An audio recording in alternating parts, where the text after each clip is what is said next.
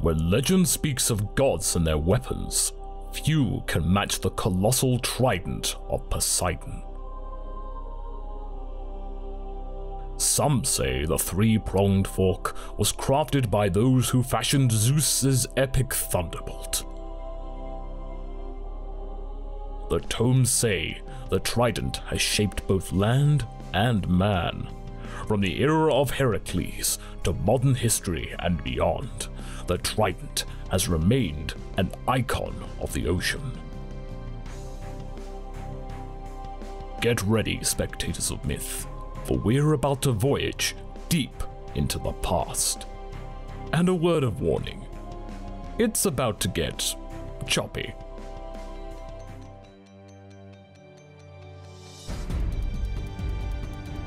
The Trident of Poseidon.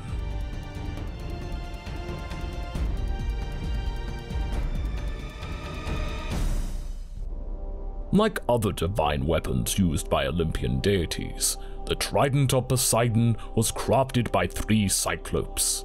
The tomes say that this trio of one-eyed monsters made the weapon to aid the ocean god in a most difficult of quests.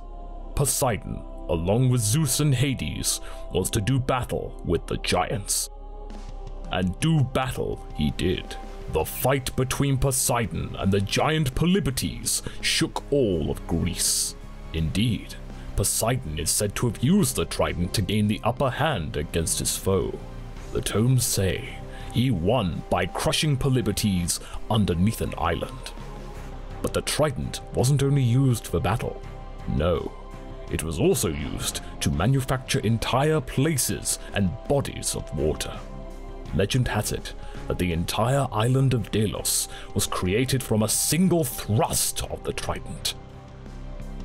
Many ocean-faring peoples worshipped Poseidon, including the city of Atlantis.